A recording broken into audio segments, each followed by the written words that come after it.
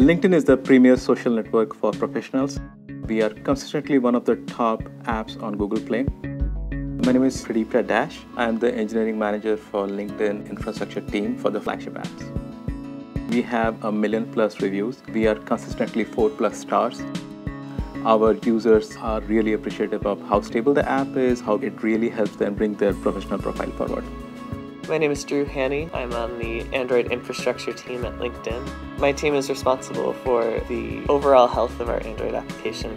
We take care of releases to Google Play, our testing pipeline for the app, our build pipeline. One of the tools that my team has been excited about is the Apk Analyzer tool, because we spend a lot of time paying attention to the size of our app, and it required some expertise to figure out what was causing your app to be a certain size.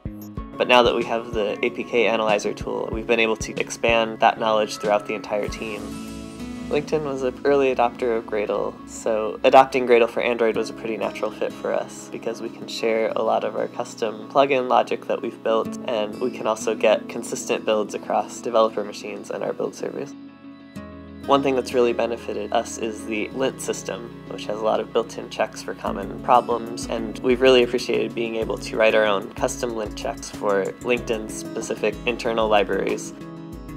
With so many developers checking into the codebase, one thing that helps onboarding someone new is having a consistent code style throughout the codebase. Android Studio lets us find a custom code style that each developer can add and automatically have their code formatted in the LinkedIn style. One of the things that we really appreciate is the open nature of the platform, where not only has the feedback that we have given back to the developer community being accepted, but also being worked upon. In the last couple of years, my team has become way faster, much more agile, and being able to code easier and faster on the Android Studio.